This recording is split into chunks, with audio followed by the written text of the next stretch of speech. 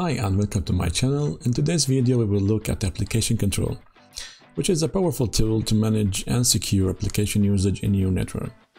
We will walk through a hands-on lab showing step by step how to configure and apply application control policies. So whether you are protecting your environment or optimizing productivity, this lab has you covered. So let's get started. So first of all, we need to enable the application control blade. And for the sake of this lab, we need this identity awareness blade to be activated as well. So we click OK here. And now we need to create some users and user groups and access roles. So let's start by creating user identity and user. So let's put this in the default template. Call this user HR user, for example. And the authentication is checkpoint password, and we add password here for this user. Okay. Let's create another user. User identity, user. Let's call this one service user, and authentication as well, checkpoint password and password. Now let's create groups for these users. So user group, let's call this HR group and add our HR user,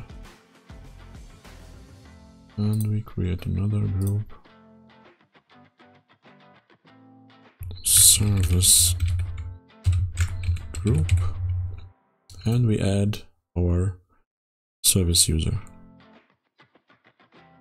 Now let's create an access role. An access role in Checkpoint refers to a logical object that defines a group of users, machines, or network entities based on various attributes. Access roles are used in security policies to control and restrict access to network resources based on identity rather than just IP addresses. So we can take a user, put it in access role, and use it in a policy role. These access roles are a fundamental part of Checkpoint's identity awareness feature. So for that, we need to have identity awareness blade activated. So now let's create these access roles. User identity, access role. We call this HR role, and users, and we add our HR group here. Okay. Let's create another one. User identity, access role, service role, and users, and we add our group here. Okay. Let's install the policy once here. So we are going to use remote access VPN to test this. So let's install the policy first once, make sure that what we have done is okay.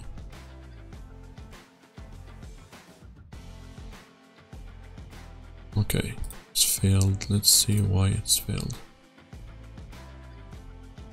Rule 8, Rule 7 and Rule 8. It is in Rule 7 and Rule 8. Okay,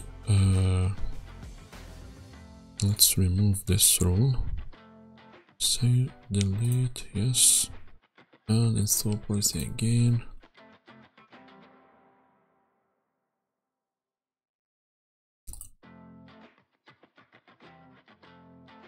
We need to add a policy later to allow the VPN connection. And also we will use these access roles for in the VPN community. So here, open this and double click on remote access. I have a video on how to configure a remote access VPN, a previous video, so check it if you want. So here we have our gateway, and here we can add this group and this group. Both will use this community to connect to this gateway. And now let's fix the policy here. In of allow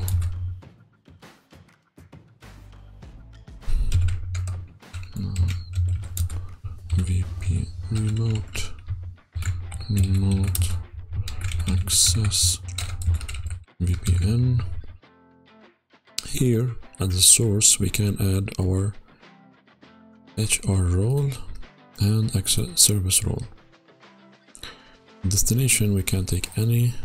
VPN we need to specify our remote access. Service can take any, and accept and log here.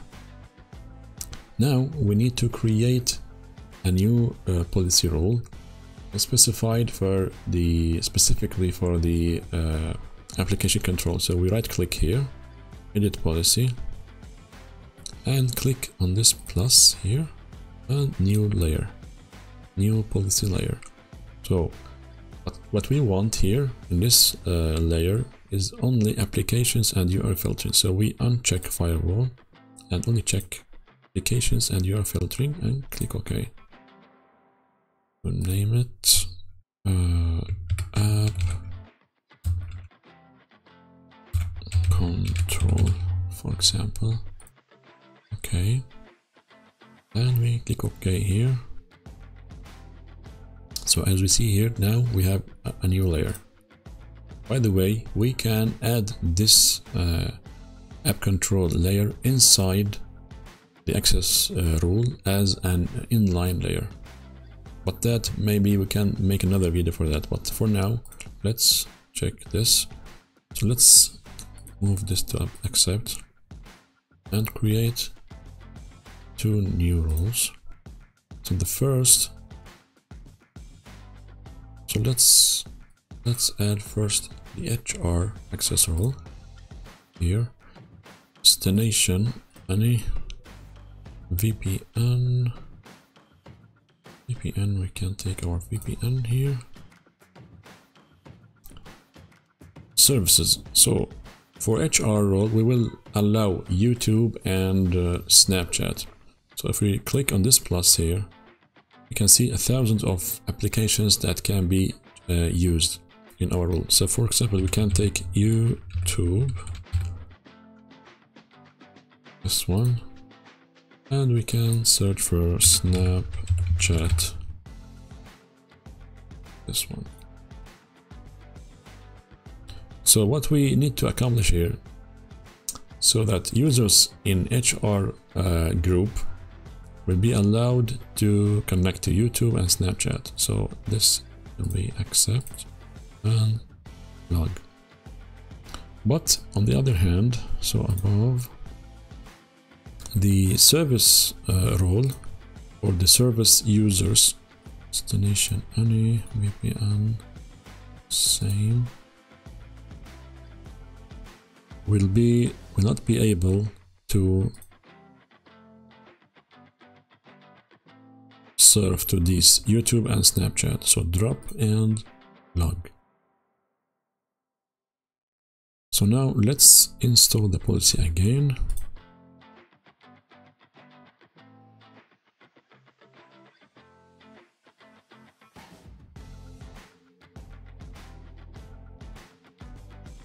And then we can try what we have configured.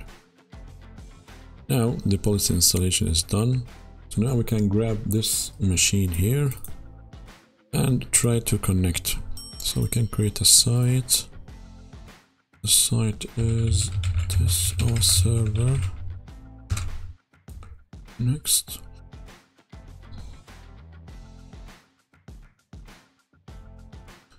Next, user and password. finish, and now we need to connect. Okay, HR user and password. So let's connect to our gateway. Let's first check what IP did we get. IP config, and we can see it is this one. We go there to our logs and check the interesting logs of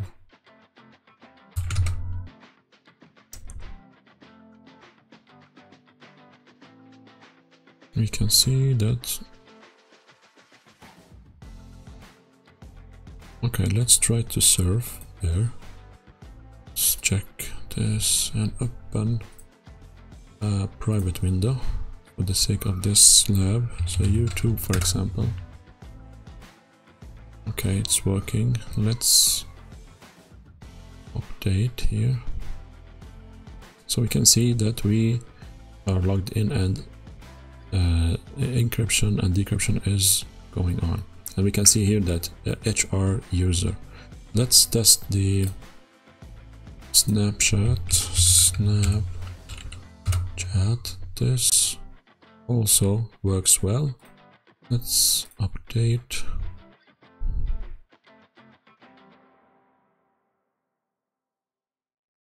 I mean, this is the IP address of Snapchat. Now so if we check there our rules, these rules here,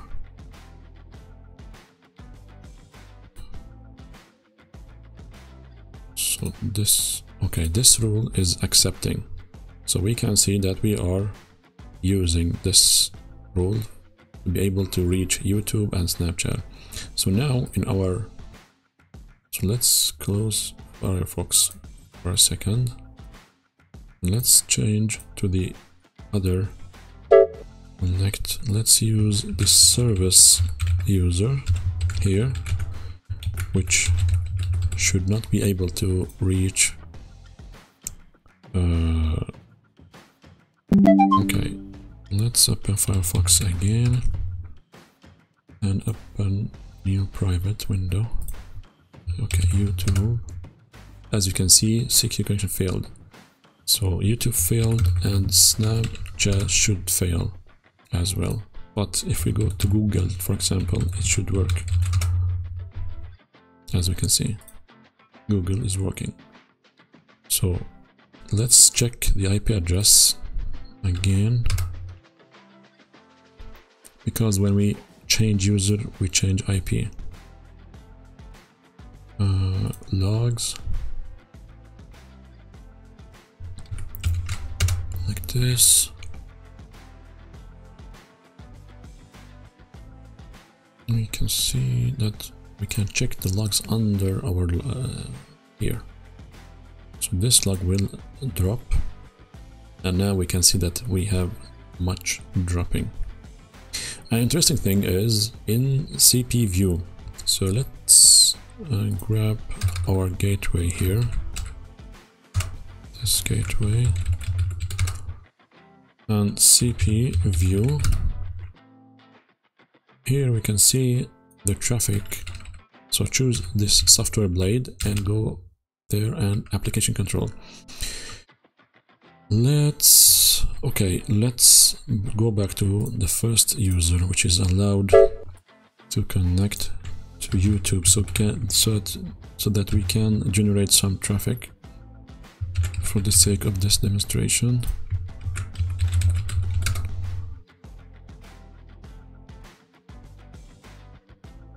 Okay, now YouTube.